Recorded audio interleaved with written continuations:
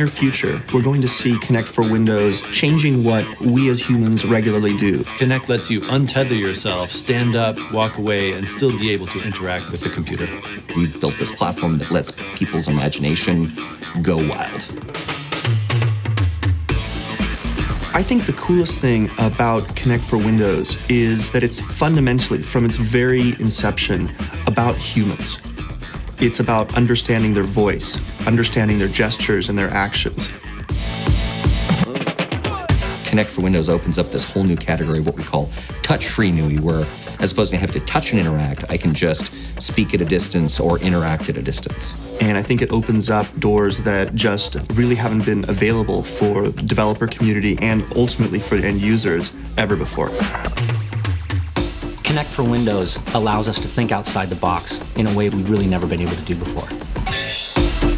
The coolest part about Kinect for Windows is all the things that we never thought of that people are doing. We rely on the thousands and tens of thousands of creative developers out there who have an idea. We're always looking for technologies that involve the entire body. What I love about Kinect for Windows is that it gives us a platform and an SDK that allows us to envision brand new application experiences that were not previously possible.